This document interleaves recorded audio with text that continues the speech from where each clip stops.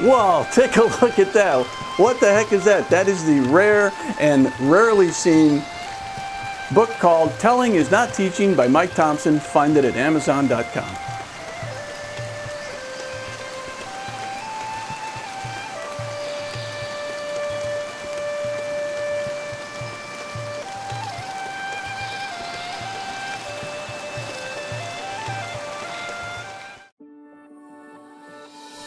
Hello everybody, welcome to the Epic Flight Academy. This is the Private Pilot Ground School and my name is Mike Thompson. Our topic today is hydraulic systems. When we say hydraulic systems, what we're talking about are aircraft systems that are operated with a liquid. Now, hydraulic fluid is a petroleum product, not all of it, but most of it is a petroleum product, and it's a liquid. And liquid is considered, under normal conditions, to be uncompressible. To compress a liquid, we would have to have extreme pressures and temperatures that are way beyond anything we deal with in aviation.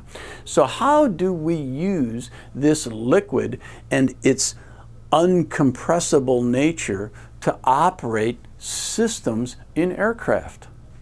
Well, on large aircraft, especially older large aircraft, sometimes the flight control systems were operated through a hydraulic power. Retractable landing gear systems, very frequently, in fact in most cases, that uses hydraulic power to raise and lower the gear.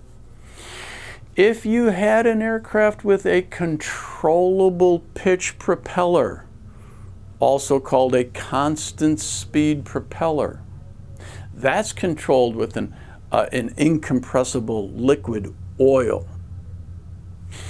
You don't have a constant speed propeller on the Cessna 172, you have a fixed pitch propeller. You also have fixed gear, and your flight controls are not hydraulic. So you might think, well, on the good old 172, I don't have any hydraulic systems. Think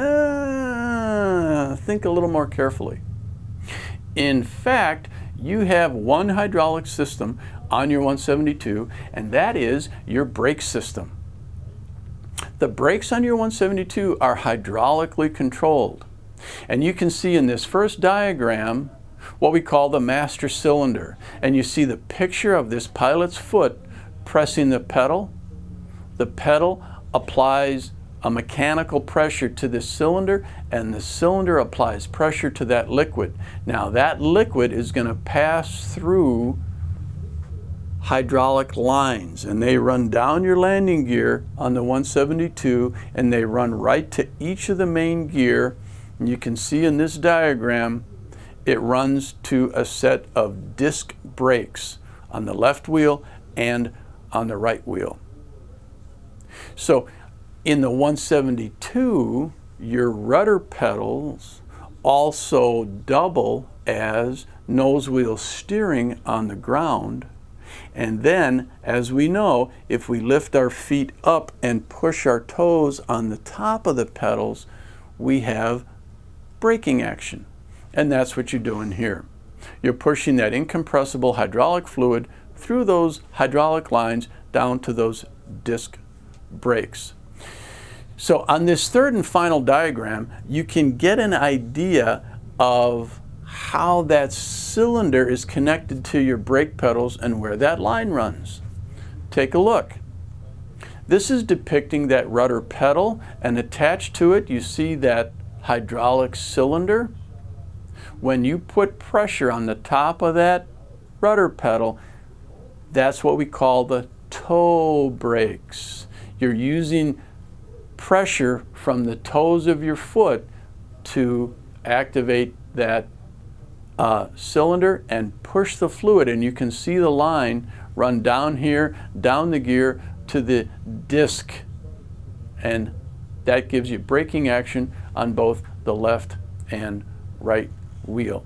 One question is, hey, if I push on one or I push on the other or I push on both, is that both wheels? In the 172, these are independent. So let's look back at that diagram.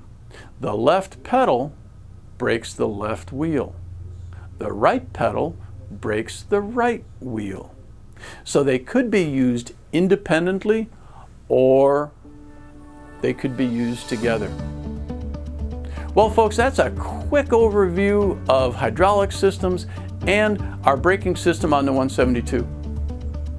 See you for the next session.